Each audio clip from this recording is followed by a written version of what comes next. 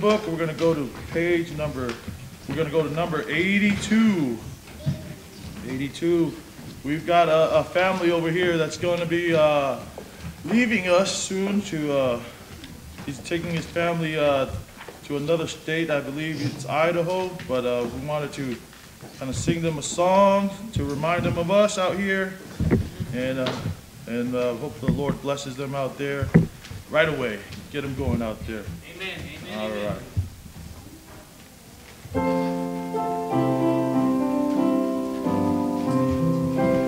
God be with you till we meet again. By his counsels I'd uphold you. With his sheep securely fold you. God be with you till we meet again. Till we meet, till we meet, till we meet at Jesus' feet. Till we meet, till we meet. God be with you till we meet again. God be with you till we meet again. Need his wings uphold you. Daily manna still provide you. God be with you till we meet again. Till we meet, till we meet, till we meet at Jesus' feet. Amen. Till we meet, till we meet. God be with you till we meet again. God be with you till we meet again. When life's perils they hold you, put his arms unfailing round you. God be with you till we meet again. Till we meet, till we meet, till we meet at Jesus' feet. Till we meet, till we meet. God be with you till we meet again. God be with you till we meet again. Keep love's banner floating o'er you. Fight this threatening way before you. God be with you till we meet again. Till we meet, till we meet, till we meet at Jesus' feet. Till we meet, till we meet. God be with you till we meet again. Amen, amen, amen. We're going to meet either two ways with the brother Stan and his family. Amen. In the clouds, or vacation time over here at Blowout. Amen, amen. We're going to go ahead and go to number 211. 211 in the red hymn books, please. Glory to God, I can hear my echo in here. Oh, man. You're about to Yeah. this song. Praise the Lord. Amen. Oh, yeah. Hallelujah. Amen. It's messing up. Yes, good one.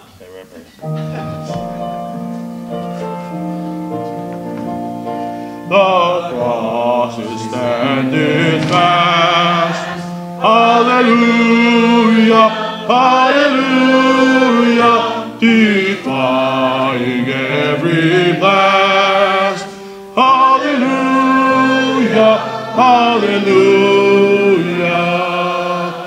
The winds of hell have blown. The world its hate has shown. Yet is no sound overthrown. Hallelujah for the cross. Hallelujah, hallelujah, hallelujah.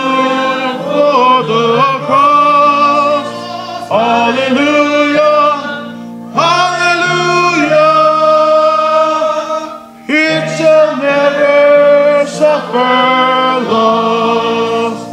It is the old cross nail. Hallelujah, hallelujah. It triumphed, let us tell.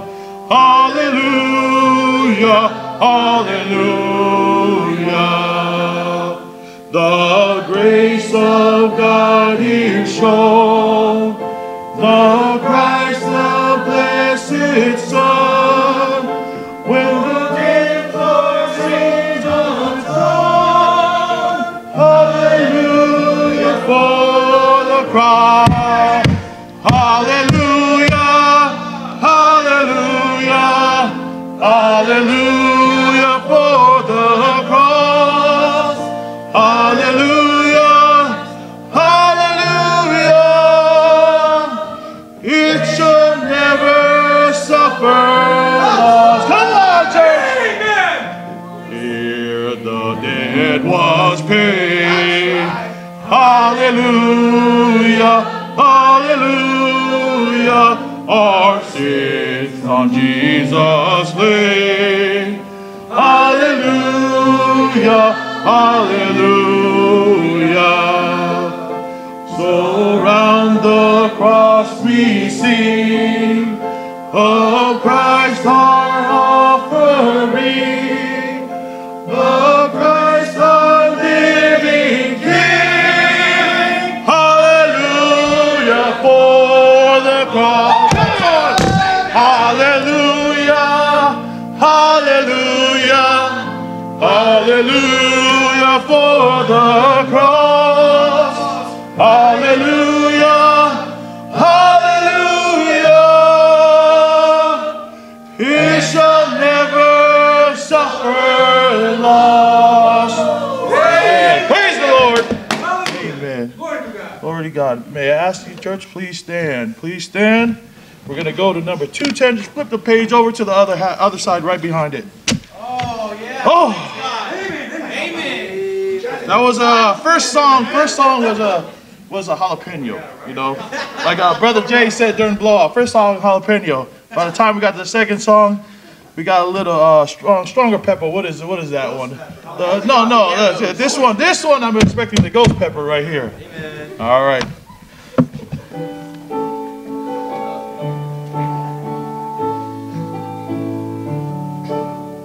Saved by the blood of the crucified one, now ransomed from sin, the new work begun.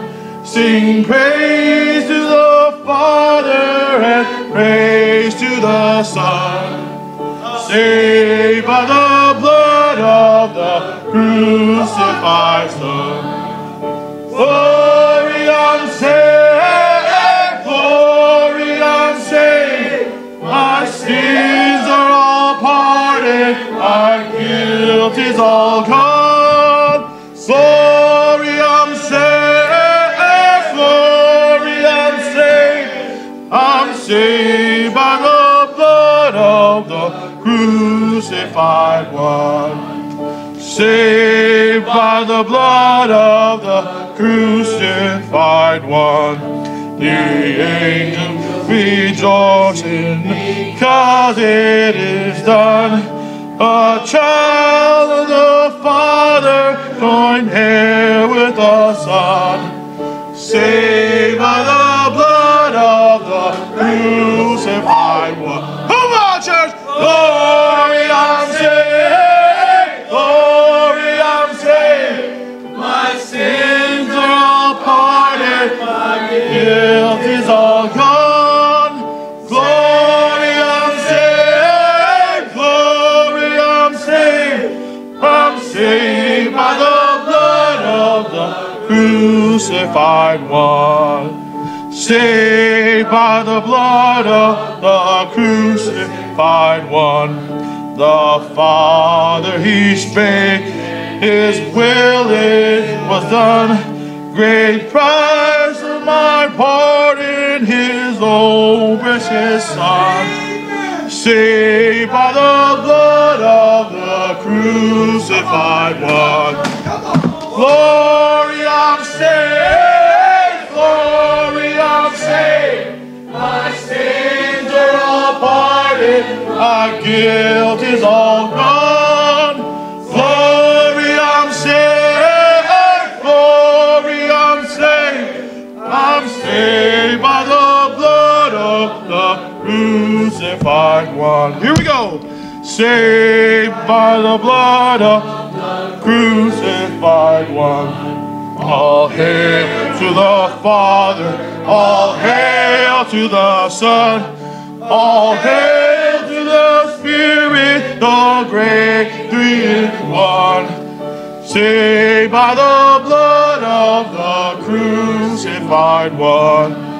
Glory, I'm saved, glory, I'm saved. My sins are all pardoned, my guilt is all gone. Glory, I'm saved, glory, I'm saved. I'm saved by the blood of the crucified one. Amen, amen. Glory to God, glory to God. Good to be saved. Can I ask Brother Jesse, would you like to open us up in the prayer, please, brother? Prayer. Yes. Dear Heavenly Father, thank you for another day. Thank you for gathering us on this beautiful Sunday. Thank you, Lord. I'm praying for all the people that couldn't make it in church today. I hope their faith is still strong, just like last last year. And forgive us for all our sins. We all know that we all fall short for the glory of God. That's right, Lord. We know that Jesus is the only way into heaven. I pray that you use this sermon today to glorify your word and your word only. That's right. And that Amen. any newcomers that come in, they all get saved. Amen. Thank you, Lord. In Jesus' name I pray. Amen. Amen. Amen. You may be seated. Thank you, church. All right, we're going to go ahead and pull out the white hymnals. White hymnals, and we're going to go to number 68. Number 68, please.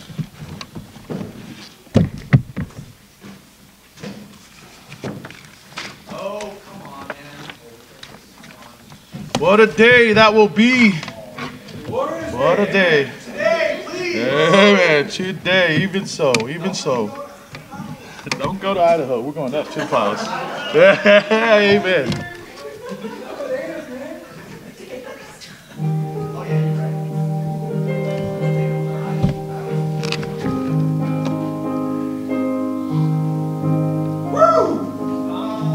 Coming a day when no heartache shall come, no more clouds in the sky, no more tears to dim the eye. All is peace forevermore on that happy golden shore. What a day, glorious day that will be. What a day that will be when my Jesus I shall see, and I look upon his face, the one who saved me by his grace, and that takes me by the hand, lead me through. What a day, glorious day that will be. Oh man, I thought we were ghost peppered up there. Amen, brother. Amen. Amen, sisters. Amen, church. All right, I'd like to ask Brother Tom to come up here. First things foremost, most important thing, Brother Ralph, if you don't mind passing out these newcomer cards. If you're new to a church, if you're visiting, please raise your hand. Brother Ralph is going to give you a little card. It's so we can pray for you. We have your contact information and we can encourage you. Thank you so much. God bless you for attending our church. We all know how many other places we can be on Sunday morning, whether it's the Super Bowl or baseball or whatever. I don't even know when Super Bowl is, by the way, so forgive me for that. But whatever sports event you can be, you choose to be here. So praise the Lord. We had about a special blessing today. We had 16 people attending street preaching this morning. The gospel was preached on 3 of 4 corners. So by the end of this year, maybe we'll have 4 of all 4 corners preached on. Amen. So thank you, Lord, for that. Here we have the volunteer sheets. You need a pen, actually. Pen, sir. you would like to volunteer for our church, God bless you. Thank you so much for every one of you who is volunteering. Again, as every week, we're in dire need of people bringing food. I signed up for 2 weeks. But thank you so much for volunteering. But we are in need of people bringing food, so if you could do that, God bless you. It'd be awesome. Please let me know. I know most of you have been very good about this. Please let me know if you're unable to make it. Thank you for those who have already let me know and have switched some dates around. God bless you for that. Thank you for keeping on top of it. Appreciate that quite a bit. So we have a couple interesting announcements today. So for those of you who said you were going to summer camp, please let us know, or not let us know, but give us the fee today. We need the fee today, okay? Today was the deadline, as I announced last week. It's the fee of $225. Please give it to Mr. Sean, who's our treasurer, so he'll take care of that. So please hand over all summer camp fees due today, $225 to Brother Sean. Let's see here. So this week we had street preaching. So next week will be visitation at 10 a.m. We're going to have visitation at 3012 Humboldt Avenue in Santa Clara. So those of you who can make it, God bless you. We're going to go knock on some doors, and I don't know, maybe we'll get yelled at. Who knows? We didn't get any yelling this morning, but we got some engines running, so that was good news. This week we actually have the bulletin, so we're going to have review. Let's just go through the verses again. Galatians chapter 5. This is our review verse for this week. Galatians chapter 5, and we're reviewing verses 9 through 10. I know verse 9 is extremely popular. I'm sure if you've been in our church for at least a couple weeks, you've probably heard this somewhere. Sean was probably poking fun at one of us and saying this verse. Galatians chapter 5, and these are verses 9 through 10. So far, actually, this year, we're going to have a lot memorized if we kept up with everything this year. I apologize for the hoarse voice. I was also yelling this morning at the corner, so bear with me a little here. So the Bible says, Galatians chapter 5, verses 9 through 10, it says, "A little leaven leaveneth the whole lump. I have confidence in you through the Lord that you will be none otherwise minded, but he that troubleth you shall bear his judgment, whosoever he be." It's a little scary, amen? So don't be mean to your brothers. Be nice to your brethren, okay? A little leaven leaveneth the whole lump. You're going to see Sean quoting that all the time. Oh, yeah, you're the leaven, aren't you? So he'll poke fun at you every now and then. So these are awesome verses, and now we're going to go through our bulletin. We have a new bulletin out this week. I'll be sending it out tonight. I promise it'll actually be tonight, not Monday night. So stay tuned for the bulletin. So let me announce what's been going on. This month we passed out 82 tracts. I know we probably passed out more than that, but some of you I think forgot to mention to me. So far on As For Sure, we have passed out 82 tracts. I'm pretty sure we didn't have any Bibles taken. Nobody's told me that yet. So this month, we've had 803,000 views, 3,302 subscribers, 16,088 shares, and 5,463 comments. And lo and behold, we had 12 souls led to Christ this month alone. That's, if I can do the math right, that's almost 40% of the souls we won so far this entire year. That's a lot of souls just this month. So praise the Lord for that. Soul winning attendees, we had 16 people this morning, but I couldn't log that for this bulletin because it was this morning, so I'm going to put it in the next bulletin. I think last month, the most we've had was about 8 members, which is still good. We're averaging about that much, so praise the Lord for that. Other fruits, we've had lots of souls won to Christ this month. That's, I think, our biggest other fruit so far. That's 12 people that we're going to get to call brethren up there. Amen. So that's a big deal. And, many people pitched in to send tracts over to Liberia. I know some of you, I've informed, we've sent some tracts over to Liberia to a native evangelist over there. So I'll keep you guys posted on what's going on with that stuff. So that was another fruit of ours. It was a blessing because a lot of people pitched in to send them over there. So God bless you for pitching in.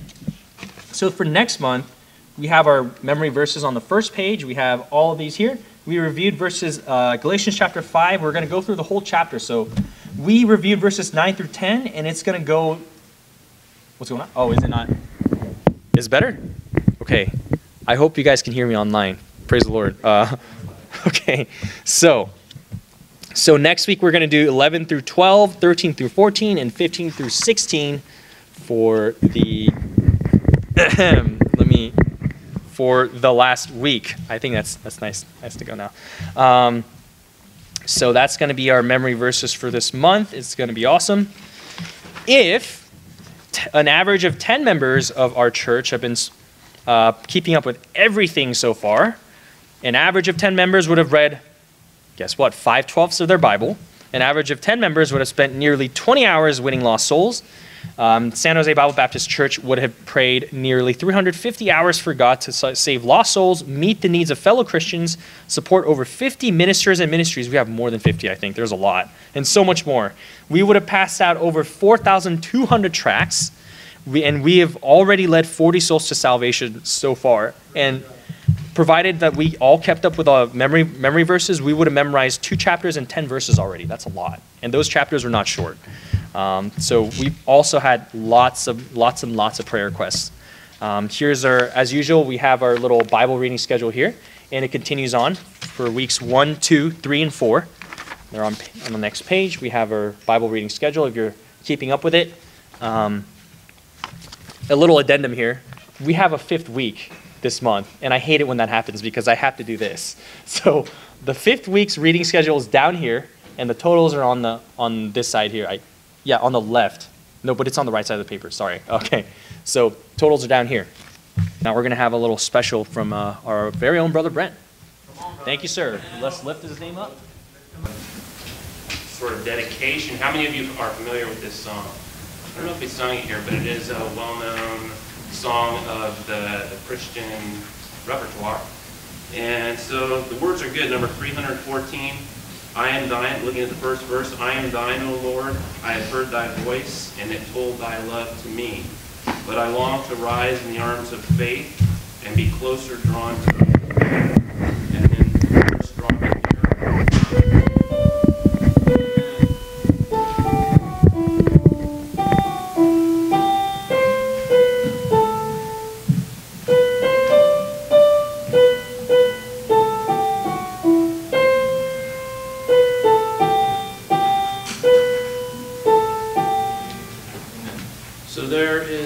Verse with the chorus, and as some of you are aware, we do have reduced sonic resources here with our keyboards, so I am going, if it feels like I'm searching a bit at times, hopefully it won't do much, but that's because I'm trying to condense it into what we have available here.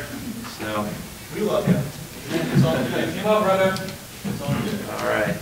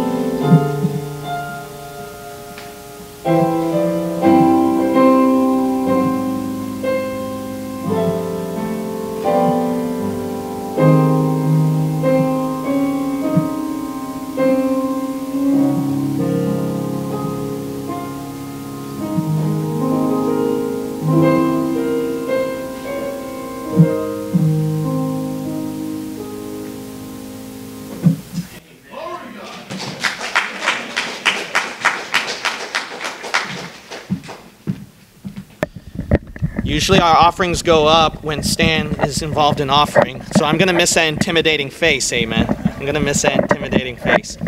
All right, Brother Stan, would you do your last prayer for the church for us? Father, thank you so much for Calvary, Lord. Thank you so much for the blood. I plead the blood of the Lord Jesus Christ and the forgiveness of my sins and sins of my brothers and sisters. Lord, thank you so much for this church. If it had not been for this church, I don't know where would I be or my family. Thank you, Lord. All these people, Lord. Thank you so much for Pastor. Thank you so much for this church, brothers and sisters. Lord, we are your fellow soul soldiers, and I know some of us, we can go to the field and we fight. Some of us, they provide food, armors, ammunitions. Lord, we know that every penny is important, and every penny goes to for your work, That's for your right. glory, Lord. And I pray for, we know that we should give. We should not give not grudgingly or out of necessity. Amen. It's not about the amount of money we give. It's about our heart and how much we give, and it might be nothing. It depends on how you prosper.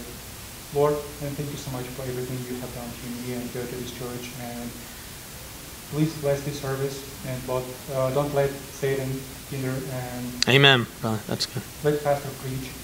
Let Pastor preach boldly and preach what he has prepared. And Lord, take over him and let you preach, Lord.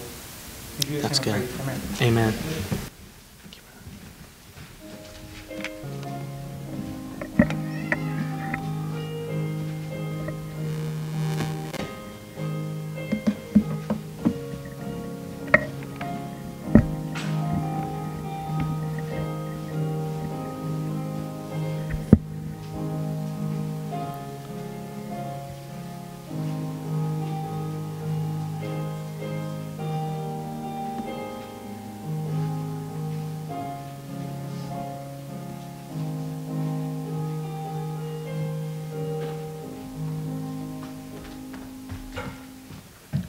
Psalms chapter 40, verse 5, please. Psalms chapter 40, verse 5.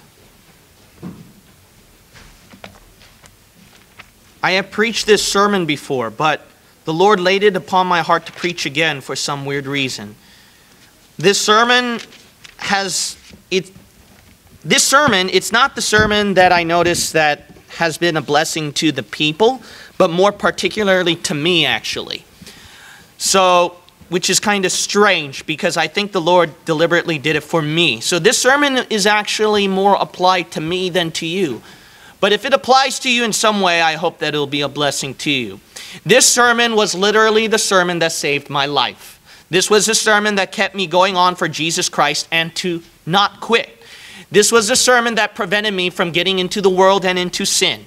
This was the sermon that made me see there was something higher as a prize, and that was the Lord Jesus Christ, which was why I was willing to lay it all. And this is a sermon that I will repeat again, because I believe the Lord laid it upon my heart to do so. Psalms chapter 40, verse 5, the psalmist says right here, "Many, O Lord my God, are thy wonderful works, which thou hast done, and thy thoughts which are to usward. They cannot be reckoned up in order unto thee. If I would declare and speak of them, they are more than can be numbered." You must understand that God, what he has done in your life to bless your life, is much more than you can ever count in your entire lifetime. Even the imaginations that you would think or even dream about desiring, God provides you even more. And this sermon, I hope, will help those who are ready to quit. This sermon will help those who seek after the world rather than God. This sermon will help those who are struggling with their everyday life issues and feel like there might be something worth more out there. This sermon may be for specific ministers who feel like that there's a better life out there. But let me tell you something. There is no better life than you are living right now in God's ways. And I am going to prove it in this sermon, because I am going to prove to you that God's blessings are far bigger than any number that you can count. And I'm going to challenge anybody out there who is powerful or who is famous or who is rich, or who can grab anything of this world's desires, that they can never have these following blessings that I'm going to point out to you from the scripture. Today my title is Bigger Than Billions. Bigger than billions. Let's pray. Father God, please wash away my sins with your precious and most holy blood and fill within me the power of your Holy Spirit. Every Sunday, Lord, I don't know why, I always feel empty. I always feel hopeless and I feel powerless. And maybe that's your way of teaching my flesh to always remember its humble beginnings. So I thank you so much for that. So God, all I can do is rely on your power now, and please fill within my mouth the right words you want me to say. And Lord, I know that the many times I preached this sermon, it has not been a special blessing to people because it did not aim a particular area in their life. But it did for me, Lord. And I thank you so much for giving me this sermon for my life. So perhaps today I'll be preaching more at Gene Kim. But there might be somebody out there who this sermon might help. And I pray that you'll speak to them, Lord, today. Speak to them, Lord. Dear Lord God, the internet spoke too much to them. The television spoke too much to them. The music of this world spoke too much to them. The bleeping of the cars spoke too much to them. The rambling of the workplace spoke too much for them. The squabbles within the household has spoke too much to them. Dear Lord God, the world has spoken too much to them. They need to hear from you today. In Jesus' name we pray. Amen. I am going to enjoy myself today. My first point is rewards from heaven. Rewards from heaven. Now, the first thing you must understand why God's rewards are far greater than any other reward you can seek in this life is because of heaven itself. And you don't know what you're missing out on. Sometimes some of you might say, well, I wish I wasn't a saved Christian. I wish that I was seeking after the world. Why did I end up in this church when I can go to bigger churches out there? Why is it that I'm going through this particular trial or this particular suffering? Life is unfair. I wish I can have it better. But my friend, you don't realize that becoming a saved, Bible-believing Christian who's living according to the will of God is far better than anything else that you can imagine in your life. The rewards from heaven make it far more innumerable. Like what, for example? What, for example? I know the first thing that's on your mind for some of you who are living right. Proverbs chapter 15 verse 24 says, the way of life is above to the wise, that he may depart from hell beneath. I'll tell you the first thing why. I'm not going to hell. I'm not going to hell. That's why. Because I've been saved from the damnation of hell itself. And that's why there is joy in my soul. What do you mean that you want to be like some of these celebrities? You want to be like some of these lost people or your lost friends? You want to burn in hell like they do? That's the greatest thing in life. That's the greatest thing of being a saved Christian, is that you don't have to burn in hell for all eternity. My friend, I was that person. Can't you remember your past life where you were a nobody, where you were wicked, where you've taken God's name in vain? You served nobody but yourself. The God that you served was M-E, me. That was the God you served. And all your life you lived in sin. All your life you lived in wrong doctrine. All your life you didn't know what was right and what was wrong. All your life you heard about Jesus or Christianity, but you didn't know the real Jesus. You didn't know real Christianity. And for some weird reason, one day the Lord, he just sent in someone in your life who opened up that King James Bible and showed you from the Word of God how to be saved from the damnation from hell. And you, out of the humble and repentant heart, all you did was, God, be merciful to me, a sinner. Save my soul from hell. That's the reason why you should shout. That's the reason why you should be happy. Because the greatest reward that anyone can ask for in life is to be saved from the damnation of hell. You can have all this world, but the world will burn to the ground and you will burn along with it. And where's your joy? It's burning. It's burning. That's the reason why I wish that those lost people are living more happy lives than me right now. I honestly mean that. You might say, why is that, preacher? Because this is their best life now. This is their best joy that they can ever taste for me, this is the worst life now. Not too bad for my worst life so far. And guess what? It's going to get better and better because my soul is saved from hell. You're not happy you're saved from hell? You're not happy that you're saved from hell. Jesus Christ saved your soul from hell. John chapter 14 verse 6 told you where Jesus Christ proclaimed, I am the way, the truth, and the life. No man cometh unto the Father but by me. And that was that way of life that you took, that you may depart from hell beneath. You know what the second reward is? Ephesians chapter 2 verse 8 through 9 says, for by grace are ye saved through faith, and that not of yourselves, it is the gift of God, not of works, lest any man should boast. Second reward is that you don't have to work. Praise God that I'm a saved Christian, that I don't have to worry about, man, I sinned again. Oh man, I've taken Jesus' name again.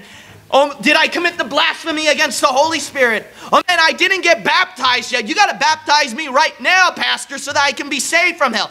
Oh no, it's late. We'll set up an appointment later. I can't do that. No, I need to get baptized right now. Do you see the thief on the cross saying that to Jesus? Oh Jesus, baptize me right now, please. Get me out of this cross. You don't know that Jesus Christ, all he said was, by faith, believe, trust. It's faith. It's not by baptism. It's not by works. It's not by church membership. It is not by keeping the commandments. It is not by observing the Levitical laws. It is not keeping the Sabbath or a Sunday. It is not by putting on your Sunday best to come to church. It is not by doing any sort of good work. You can follow all the sacraments to a T. You can follow the golden rule to a T. You can observe the Sermon on the Mount to a T. But those things will never save your soul from hell. Because I dare you, give me your best work. Hit me with your best shot, man. Give me your best work. Well, I prayed 5 times a day on this Muslim mat, and then I prayed and I faced toward Mecca. I prayed so much more than you. You know what my work is? You're looking at Jesus Christ hanging on the cross. Top that, boy. I dare you bring up any good work, and it will be folly at the foot of Jesus Christ. Amen. Filthy rags are works. The Bible says all our righteousness are as filthy rags. And that's the reason why I can thank God that I don't have to work for it. I don't have to worry about my salvation. I don't have to think about, man, I got to do all these works and efforts. Do you not realize, friend, that for thousands of years, the Old Testament saints had to find every sheep that would bow around so that they can offer the sheep as an atonement and forgiveness of sins. My friend, thank God that you and I don't have to attend every service to bring a bleeding sheep to sacrifice for our sins. Thank God that we don't have to confess to some person that we feel uncomfortable to and confess our sin and pretend that we get forgiveness of sins by saying 5 Hail Marys or 30. Thank God that all we had to do was one time, in one shot, in one place, anytime, anywhere, any place, where the Lord Jesus Christ said, here I am, my child. I paid it all for you. Thank God he paid it in full, so you don't have to pay extra. Well, let me just give one more sacrament at the end. No extra. Jesus paid it all. He paid it in full. Man, we are in a blessed dispensation. Thank God we don't have to work for our salvation. In the Old Testament, they had to do so many things by observing the law. My friend, as you read Numbers and Leviticus, your heart would sink on what you have to observe for your salvation. But Jesus Christ fulfilled every verse in Numbers, Leviticus, and Exodus, and he took the death penalty in your place. So I did not have to die for my sins. I could have been the one stoned to death, but Jesus Christ took the penalty of death for my place, worked it all. That's why he came to fulfill the law, and he fulfilled it on my behalf. So if I'm a Seventh-day Adventist after this, if I'm a black Hebrew Israelite after this, if I'm a Hebrew Roots movement after this, if I remain a Judaizer after this, then I have lost my faith in Jesus Christ who paid the work, everything for me. He kept the commandment. He kept the law. I didn't have to do a thing. These Muslims and these Catholics and all these religions, they would get mad at us and say, you Baptists are so lazy. You don't have to work a dime. You don't have to do anything like that to get to heaven. And I just feel like running the aisles after they say that. I go, wow, glory to God. Thank you, Jesus. You're right. I got off. I got lazy because someone paid my debt, gave me the free gift of eternal life. Thank you, Lord. That's a great testimony, Mr. Muslim sir. Say it again, please. Thank God, man. He did all the works for me. My third reward is eternal security. Ephesians 1, verse 13 and chapter 4, verse 30, it says, in whom he also trusted. After that, he heard the word of truth, the gospel of your salvation, in whom also after that ye believed, ye were sealed with that Holy Spirit of promise. Well, up to a certain point until you commit the blasphemy against the Holy Spirit. No. Sealed, Ephesians 4:30, grieve not the Holy Spirit of God, whereby ye are sealed unto the day of redemption. Oh man, Pastor, I sinned again, and oh man, am I going to burn in hell? I still see the Holy Spirit in there. You can't go to hell even if you wanted to. Oh man, I hurt the Holy Spirit again. I grieved my Savior again. I crucified him again. I nailed him on the cross with my sin again. Oh God, forgive me. Oh God, I'm wicked. Oh God, I can't help myself. You know what? I'm an addict and I can't give up this sexual sin. I can't give up this alcohol. I can't give up my cigarette addiction. Oh God, I'm a hopeless drunk, and I'm going to be a forever damned reprobate. This homosexuality that I'm struggling with, these kind of sins I'm struggling with, oh God, I'm hopeless. I'm reprobate. I'm lost. My friend, the Holy Spirit sealed you till the day of the redemption. Man, you can't go to hell even if you wanted to.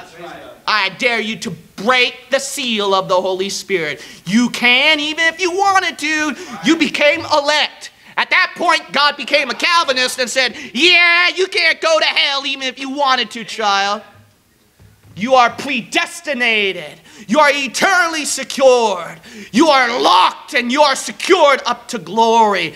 Thank God that I know that I'm going to be raptured before the tribulation. I know that my sin is not going to be great enough to put me in hell. I know that my iniquity is never greater than the grace of God. I am eternally secured.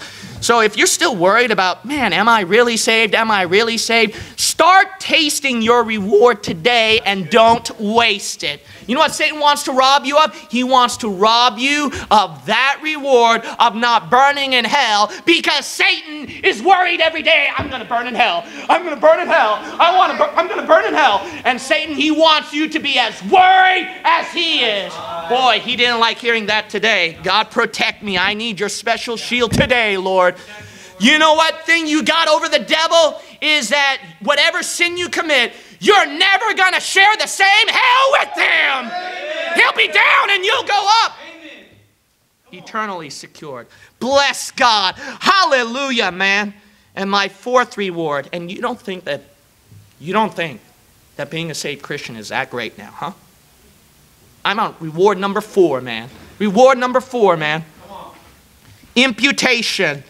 Bless God, man. Romans chapter 4, verse 7 through 8, saying, blessed are they whose iniquities are forgiven and whose sins are covered. Blessed is the man to whom the Lord will not impute sin. Amen. Praise the Lord. Imputation. You might say, what is imputation, Pastor?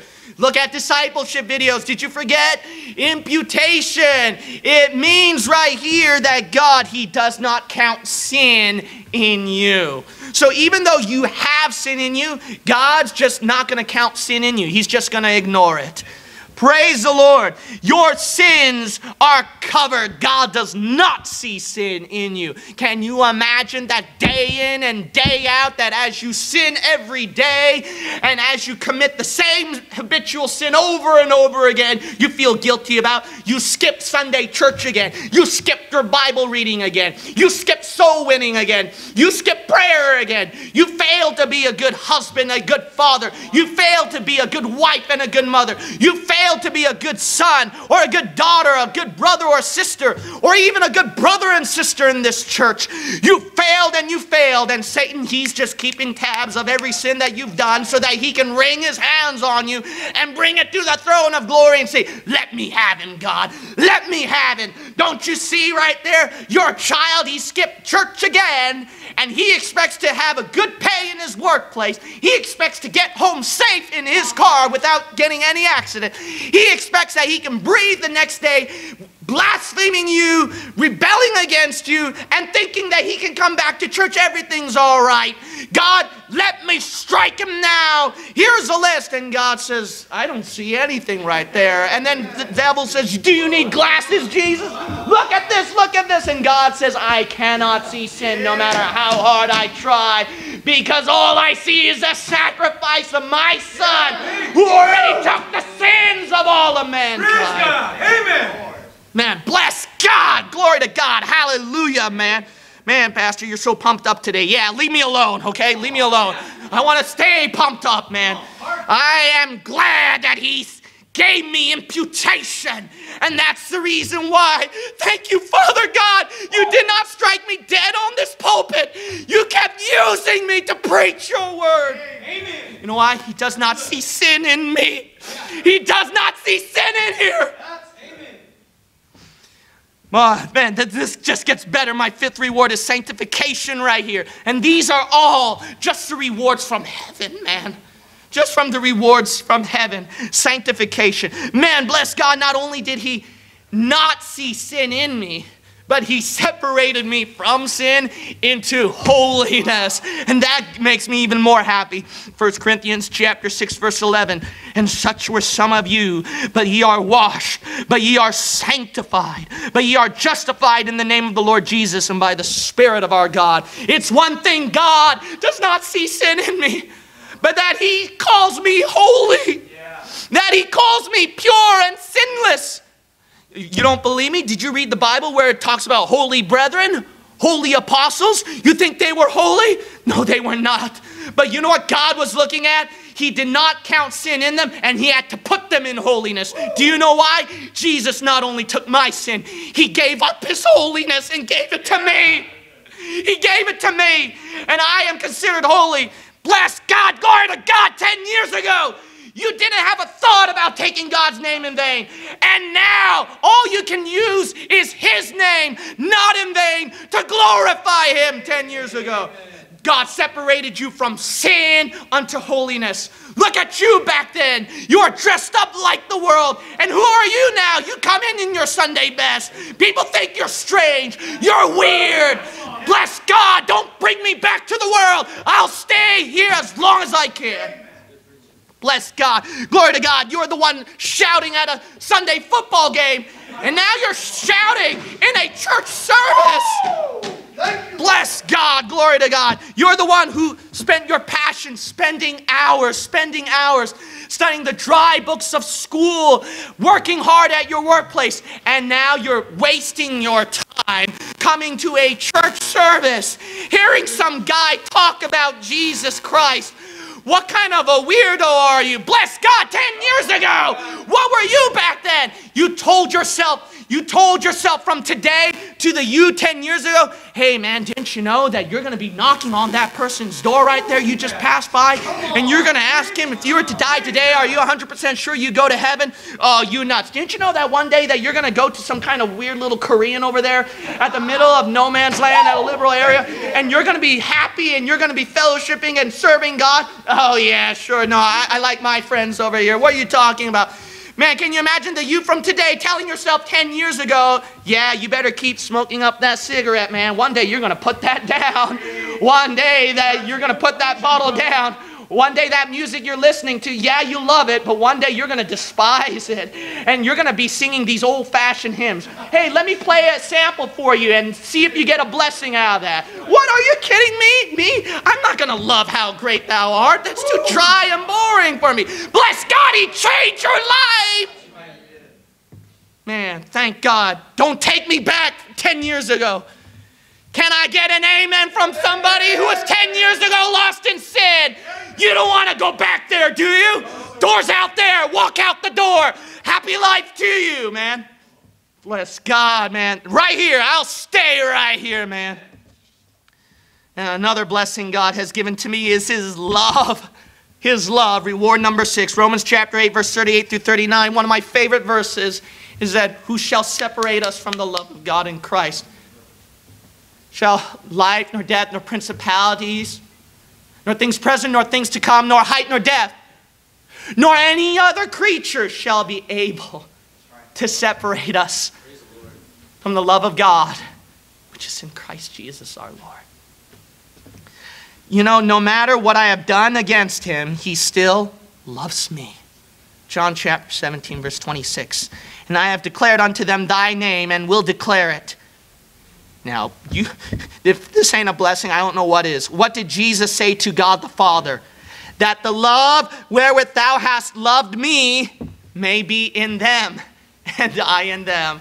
Can you imagine that? Jesus Christ, he said, Lord, as much as you love me, I want you to put that same love on Gene Kim. Oh, but he's a lost sinner. He's going to burn in hell. He let me down. He's not like you, son.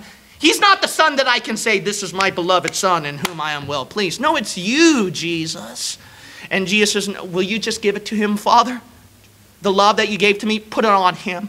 And put on me the wrath instead as I hang on the cross. And when I cry to you, my God, why hast thou forsaken me? Ignore my cry, O Lord, and give your love to Gene Kim. Thank God for his love, man.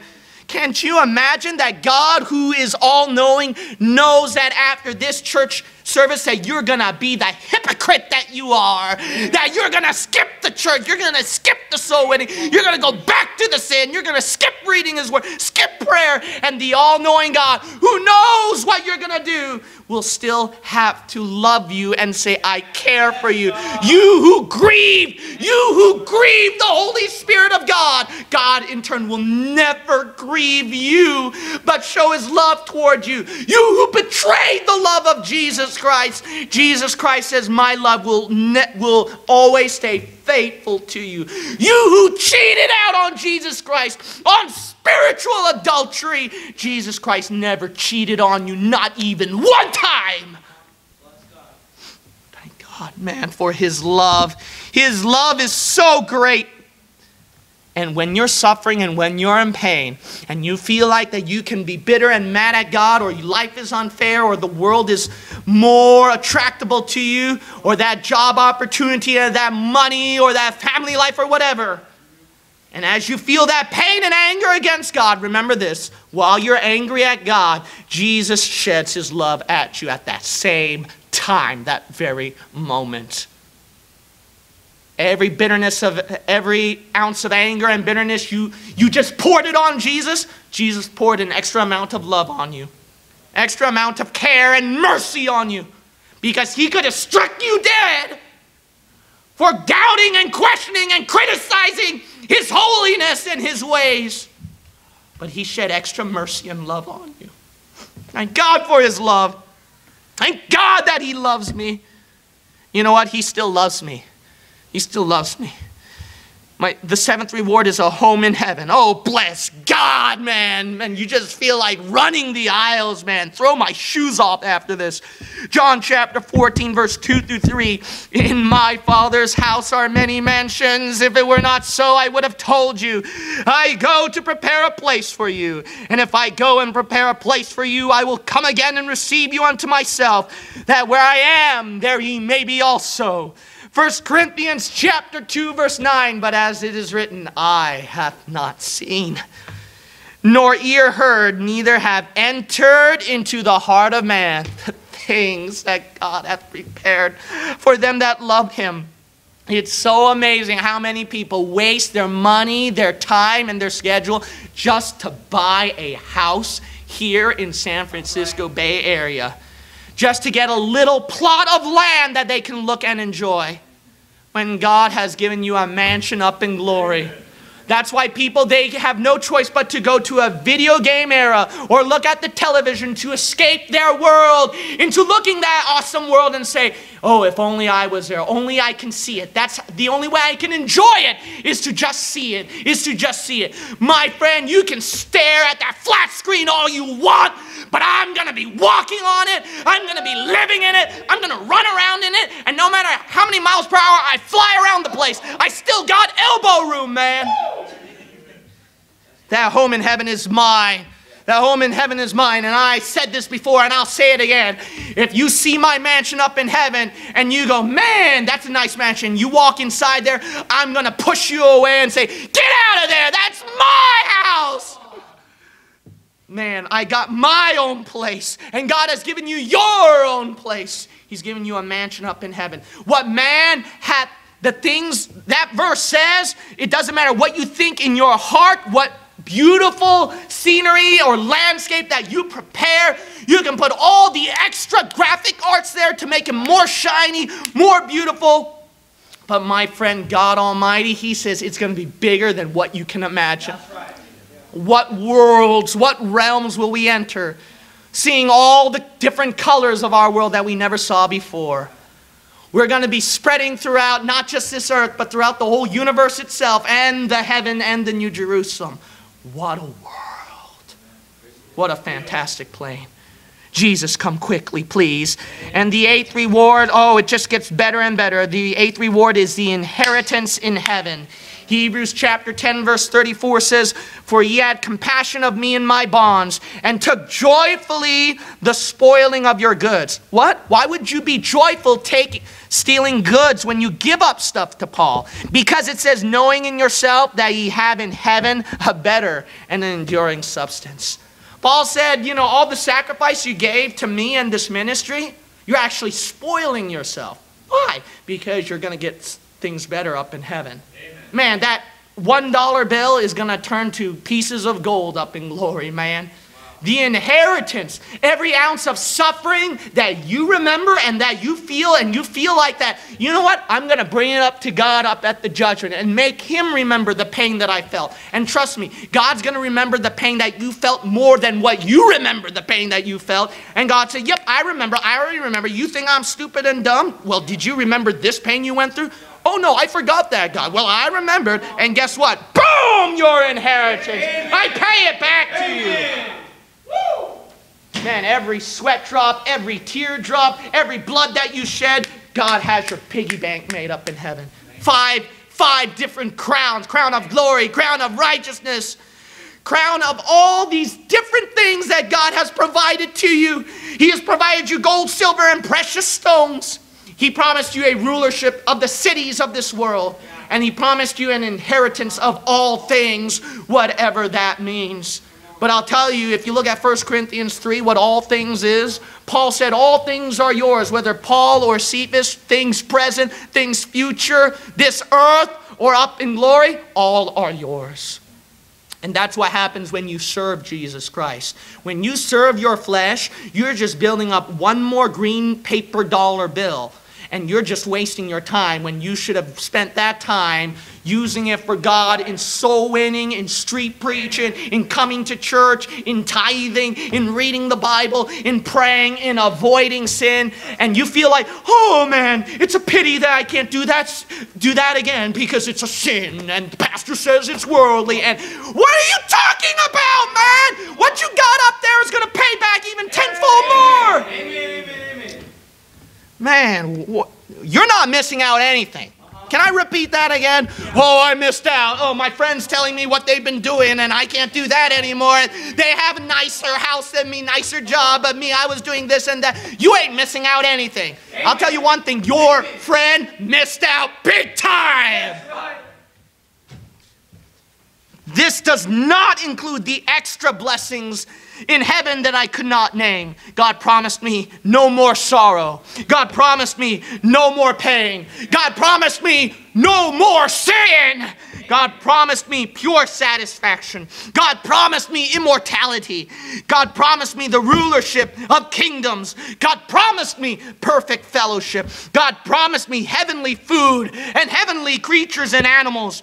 God promised me a Superman body. God promised me the mind of Christ, which is smarter than any PhD that you're wasting your time on right now. God promised me fellowship with Him face to face. Oh, Pastor Gene Kim, it's a pleasure to meet you. No, I meet Jesus Christ, man. Bigger than anything, man. Bless God, and I'm going to inherit rewards from heaven. Bless God, man. I want Jesus to come right now. My second point. Wow, are you kidding me, Pastor? No, I ain't kidding you. Bigger than billions. Billions. My second point is rewards from here. Rewards from here. You understand that even in this life right now that God has blessed you with is something that a famous man, a powerful man, or a rich man can't ever have compared to a Christian who serves God. One is Philippians chapter 4, verse 19. The Bible says, "But my God shall provide all your needs, supply all your needs according to His riches in glory by Christ Jesus." God promised you that one reward, supplication of needs.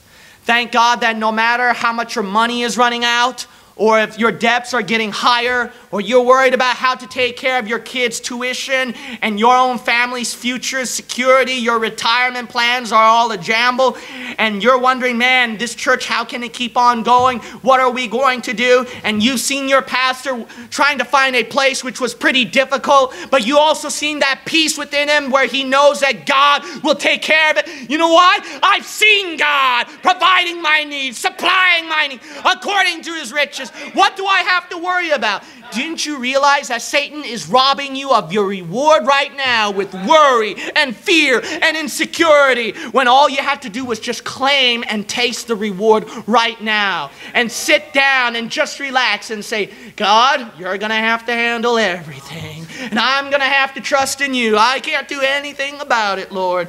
So, Father, will you take care of me again? And God's going to look at you and say, yeah, you're an incapable loaf. I know that. So, because of that, I'll help you out, son.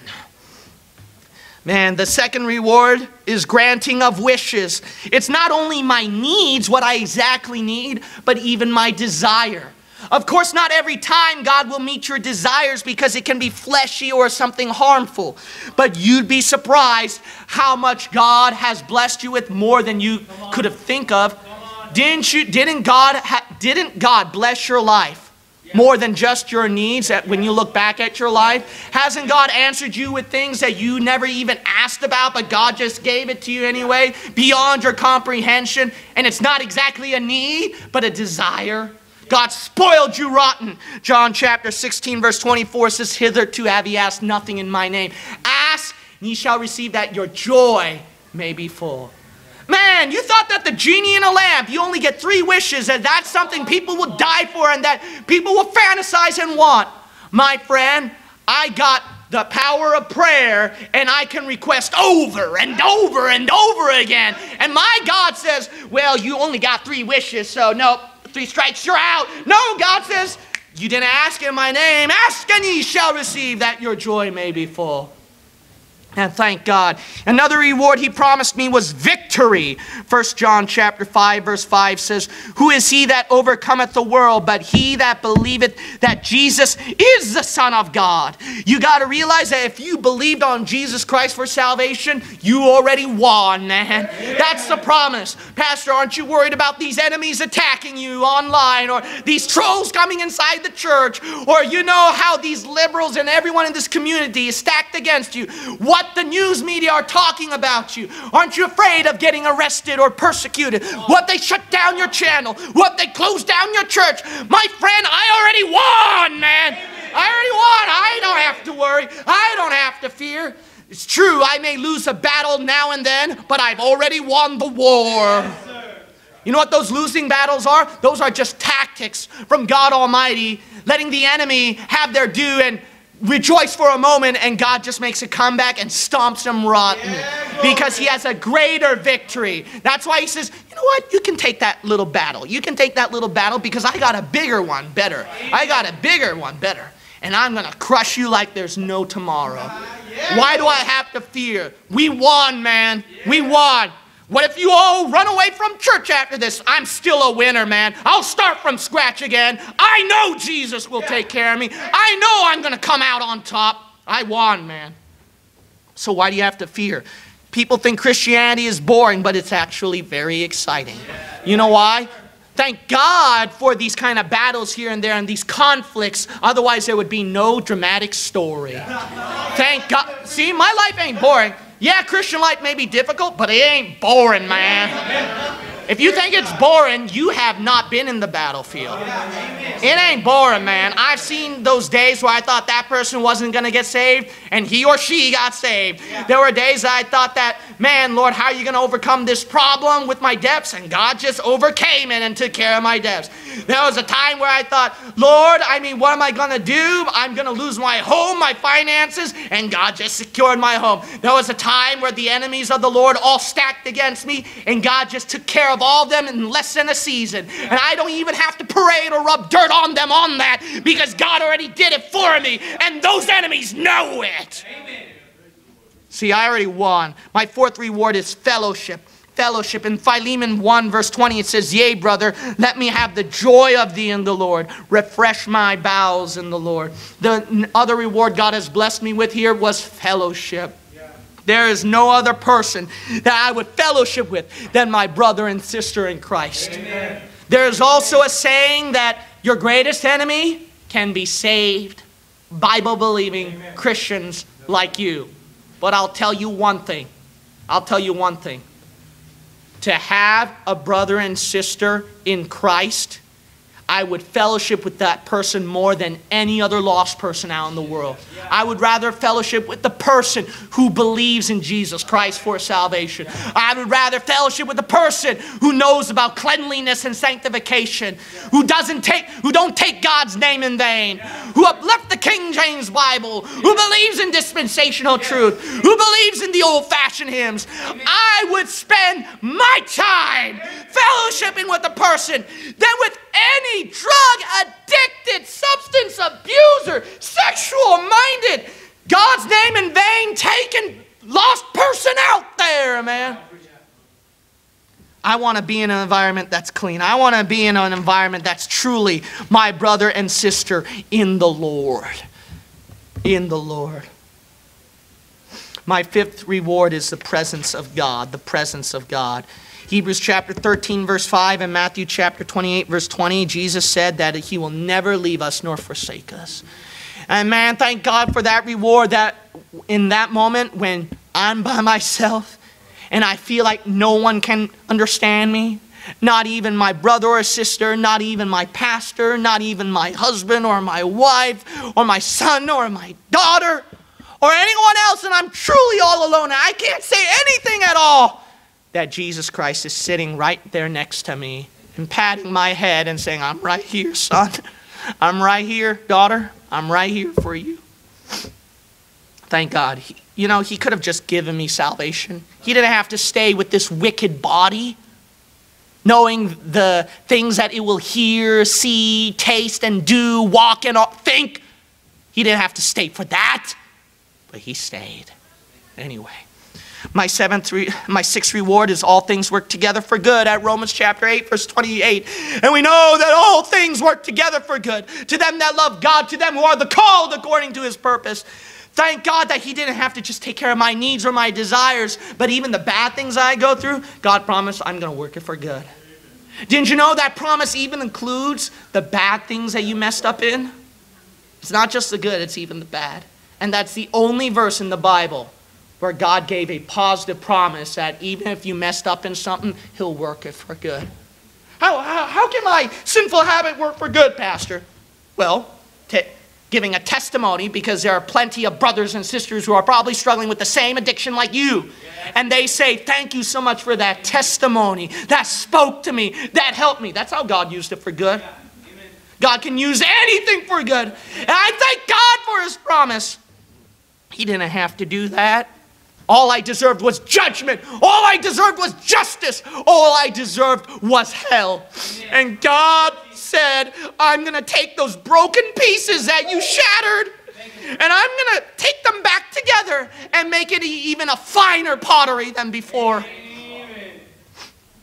The seventh reward is the reward of sufferings. You might say, what? Are you kidding me? No, it is a reward. 2 Timothy 2:12 and James 1 verse 12, it says that by going through suffering, we gain greater blessing. You know what the reward is of suffering? So not only God promised that any bad thing we go through, he'll work it for good, but even the bad things, the pain that you went through, the suffering that you went through, God says he'll bless you for it. He'll bless you for it. Can you imagine that? Man, every pain that you remember that sleepless night, and you feel like, I wish that there was some kind of relief. I wish that there was some kind of ease and comfort. Where is it when I want it? And God says, no, I'm not going to give it to you now because I have a greater blessing than that. I don't want to ruin the blessing. Let me give you a better blessing than that, child. Thank God for the reward of sufferings. God didn't have to do that. All he had to do was just work it for good. That's it. But no, he'll even reward the pain that I felt and I went through. The eighth reward is his peace. That is something that no rich man can ever have, no matter how much money they have. More money brings more fear, more worry, more insecurity. John chapter 14 verse 27 says, peace I leave with you, my peace I give unto you. Not as the world giveth, give I unto you. Let not your heart be troubled, neither let it be afraid. Can that heroin ever give you peace or just temporary high? Can that bottle ever give you peace? Can that lover you share your life with ever give you peace? Can that money ever bring you peace? Everyone's grabbing the peace of this world, but Jesus Christ says, the peace that I give unto you is not as this world giveth. The peace I give to you is unspeakable. You know what true peace is? True peace is not when you have all the money set up and you still worry, but rather that there is no money at all and the trial and the fear start rising up, but you know that everything's still gonna be all right. So in other words, the powerful peace that you have is, let any bad thing happen to me, I'll still be good. Those rich people have to say, don't let anything bad happen to me, so I can still be good. Now, what kind of peace can the world give to you, huh? After that, nothing. The ninth reward is his joy. John 15 verse 11, these things have I spoken unto you, that my joy might remain in you, and that your joy might be full. You know, the blessed thing ever is that God promised to give you joy that will be full. And that is something that people don't understand. They confuse fun with joy. They confuse temporary relief with joy. They confuse the feeling of their flesh being happy with joy. That is not true joy.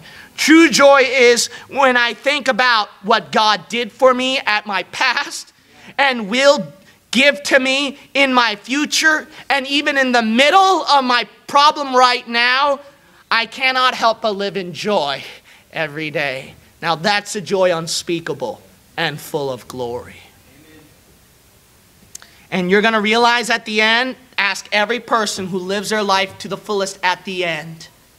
They're going to come to realize that what good was all that, living my own life. But any Christian anticipates and is eager at the end of their life, because they know when they look back at their life, they're going to go, man, what a full life I lived. A lot of trials, tears, and hardships, but wow, what golden memories I'll never forget. And I wouldn't trade for. And not only that, if that suffering didn't happen, I would not have experienced the joy and the blessing. Man, and what a life that I lived, Lord. What a good life. I'm ready to go home. I'm ready for my new life, Lord. That's true joy. This does not include the extra blessings that God rewarded you here when you serve him. God promised he wouldn't give you a burden greater than you can carry. God promised you grace for the hardship. God promised that the sufferings will turn out for your betterment. God promised you comfort during your sorrow. God promised you happiness after the tears. God promised his faithfulness to forgive your sin every single time. God gave you his promise of rest during the trial. God promised you his protection. God promised you knowledge of truth. God promised you that just forget your past, just look at your future. Don't worry about that. God promised you earthly blessings that you didn't even ask for. What a God. My third point is rewards from himself. Rewards from himself. And I want you all to pay attention to this if you ever feel like backsliding, if you ever feel like I don't have to serve God as much, if you feel like falling into the world or quitting. If you compare all those rewards, see how they matter with your rewards from yourself. Living your life, your own life. The first reward, which is the best one if you live to yourself, the best one is temporary pleasure. Hebrews chapter 11 verse 25, it says pleasures of sin. There is pleasure in sin for a season. And that is the best you will ever have when you live for yourself. Oh man, I want a different job. I want a different new house. I want a different lifestyle. I want to get away from serving God. I want my own kind of living. Let me get back into worldly, the music, the dressing, the shows I watch, the videos that I play, the internet stuff that I do, the friends that I hang around with. Worldly, sinful. Let me enjoy a good time. I hate you preachers. Leave me alone. Well, I wish you the best, to be honest, because that's only temporary at best. Didn't you realize that even if you lived 80 years without a single ounce of discomfort, that's still temporary? That is your best life. That is your best life. And that is the reward from yourself. But mine is where I go through the worst and it gets better and better. The second reward you get from yourself is no assurance after death. The Bible says, Revelation 21 verse 8, the fearful, the unbelieving, abominable, murderers, whoremongers, sorcerers, all liars shall have their part in the lake which burneth with fire and brimstone, which is the second death. That's why the rich and the elites and everybody else, they'll buy all the money, grab everything that they can, all the power, so that they can live a little longer. Who wants to die? There is no assurance after death. The craziest people you'll ever meet in this world who want to die early is saved Bible-believing Christians, because they know that they got a better life up there, because we got that much assurance. The third reward that you will get from yourself is failure of company. Job 19 verse 14 said, my kinsfolk have failed and my familiar friends have forgotten me. See, yeah, you want to hang around with that bunch that you hang around with, the worldly one, the lost one, the sinful one, because they're fun. They meet my character. They meet my kind of way of doing things. But my friend, people, no matter how much that they can give you their love, they will still fail you. Can any of them pray for you? They can't do that much. And your saved friends can. Can any of them be there for you? Oh, they're there for me when I need their help every single time, every single minute. Or wasn't it Jesus Christ? You really think they can trust you? They trust you now because they like the way that you look or your character. But what happens when you lose half of your brain and your health is damaged? You think they'll visit you at the nursing home every single day? You think that they'll be there for you, they will help you, and they will care for you? Or will it be Jesus Christ? Or will it be some brother and sister visiting you once in a while at the nursing home saying, hey, we've been praying for you again? The fourth reward you'll get from yourself is self-provision. Luke chapter 12, verse 29 through 30, it says, and seek not ye what ye shall eat or what ye shall drink, neither be of doubtful mind. For all these things do the nations of the world seek after. And your Father knoweth that ye have need of these things. See, you know what the reward from yourself is what you work, you get. But here's my thing right here. When I fail, I still get. In fact, I gain the more through Jesus Christ. Here in this world, you You should worry if you don't do well in school. You should worry if you don't do well in your work. You should worry when your children are falling apart. Your family life is falling apart. You should worry when who's voted in the office or who's going to take over the world. You should worry. Me? Everything's all right in my Father's house. That's the reward you get from yourself. The reward you get from yourself, fifthly, is sowing and reaping. Be not deceived, God is not mocked, for whatsoever a man soweth, that shall he also reap. I promise you that every worldly, sinful, fleshy thing you sowed, you have to reap the consequences. That's a law that cannot die. One day you're going to pay the piper, remember that.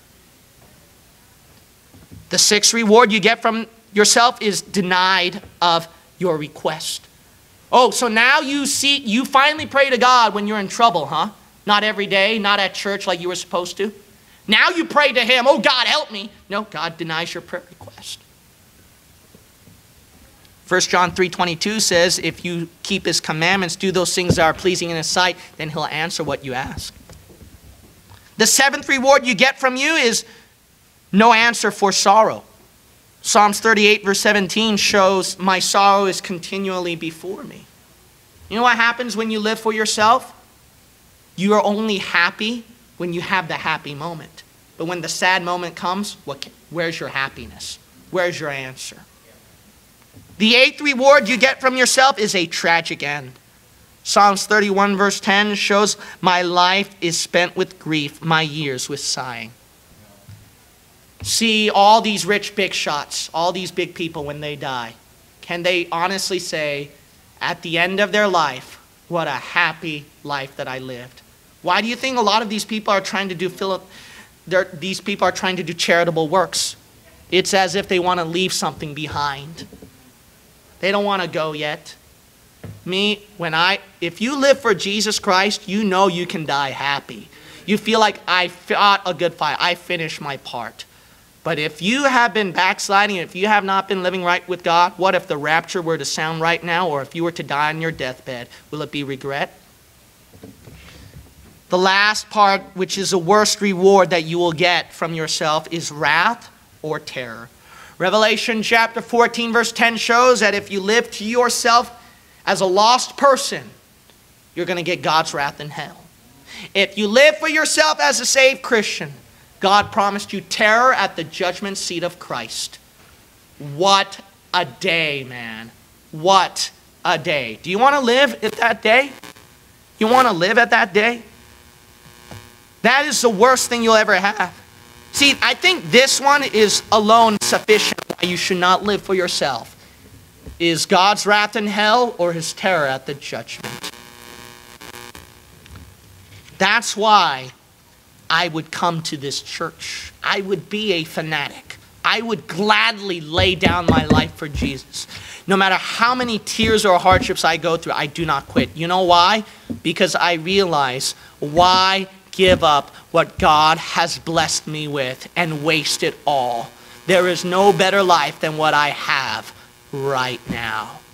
That's why this sermon was the one sermon that kept me going today. Every head bow and every eye shut. The altar call is open. I don't know if you won't give your life to Jesus, or if you feel like throwing in the towel. I don't know, maybe some of you young people, or even you grown adults, you want to live your own life, right? You don't want to live the Christian life. You're wasting your life.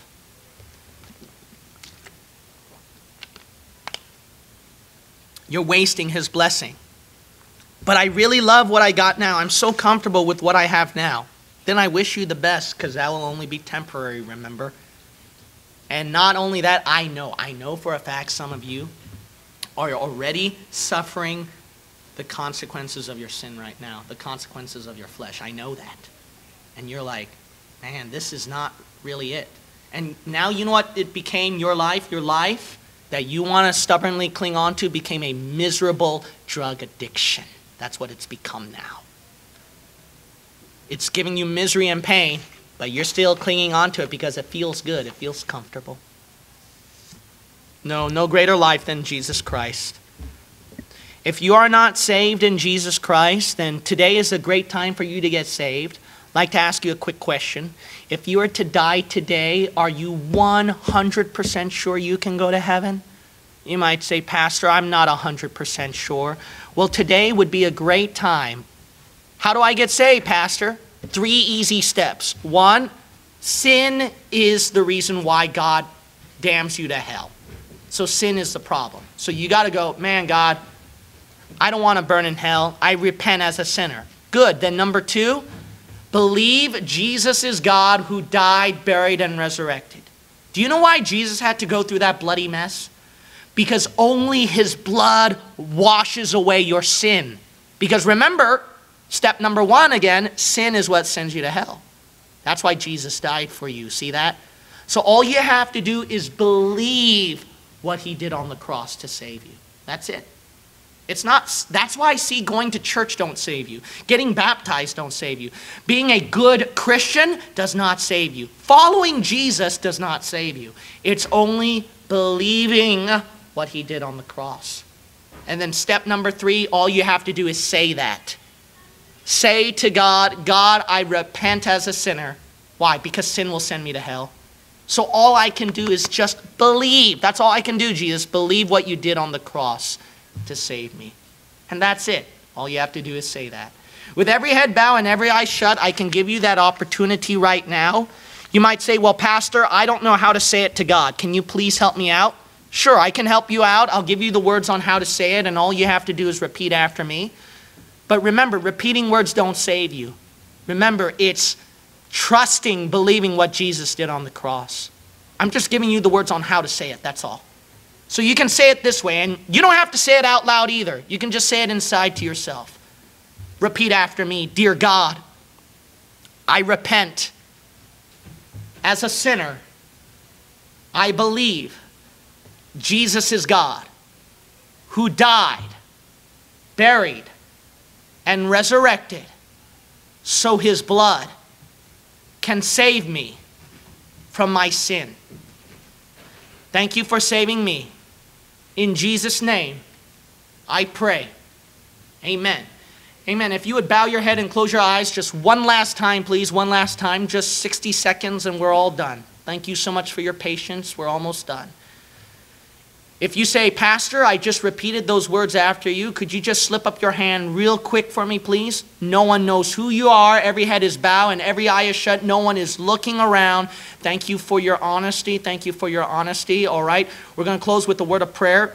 God, my Father, thank you so much for salvation through your Son, the Lord Jesus Christ. And I pray that we will never forget what you blessed us with. The most unhappy, the most sad thing anyone here can do, Lord, is to walk out that room and reject your promise, reject your blessing, and accept their own way of doing things.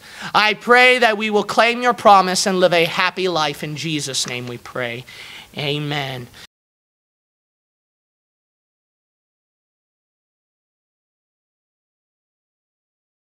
Out of all the wrong doctrines that's happening in our day and age at the last days of the church, as the apocalypse is coming even closer, the point of all this, friend, is that you won't be even able to grow in knowledge of the truth, in Bible-believing truth, until you get saved first.